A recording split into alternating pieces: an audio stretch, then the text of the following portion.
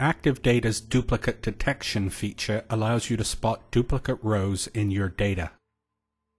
Here we're going to look for duplicate invoice numbers within our invoices sheet.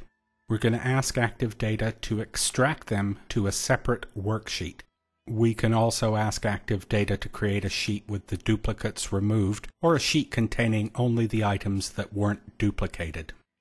In this case, the result is a sheet listing the duplicated invoice numbers. ActiveData adds a link to the original row so that we can go back and examine the row in the context of the original sheet.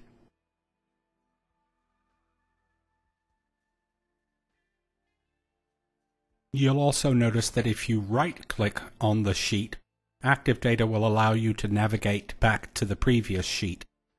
This is similar to the back button on your web browser.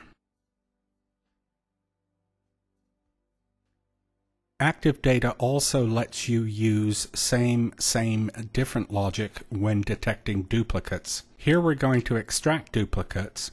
We're going to enable the same, different logic. Then we're going to tell ActiveData that rows with the same date, the same amount, but a different salesperson number should be considered duplicates. The result is a sheet listing the items that match the duplicate detection criteria.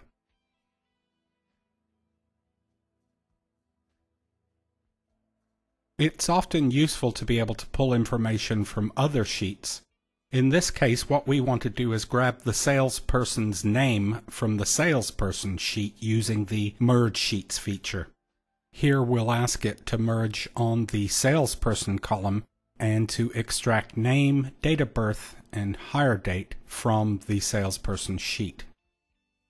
That information is then brought in, and we can see that for salesperson number 26, there was no match.